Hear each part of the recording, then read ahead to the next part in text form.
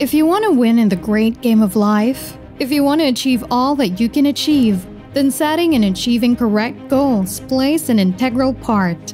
However, it is a serious business and you must get serious. Having the eye of the tiger is all very well, but it is not enough. Having the will to win is not enough. You must be prepared to work, and more importantly, like all great athletes and entrepreneurs, you must have the will to prepare to win. Look at our world's great athletes.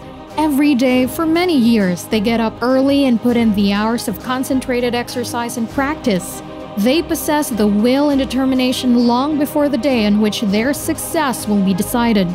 It would be no good to turn up on the day of an event, even with the will in the world to win, if there has been no will to prepare to win beforehand.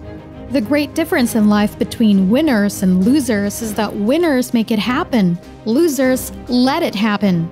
Do not let life happen to you. Take charge, take control, make a choice now, and make that choice to win. Coaching is powerful to help people to achieve their full potential. It is not counseling or therapy. Coaching is results-driven. Do you have a good coach supporting you? Or are you looking to be trained as a professional accredited coach?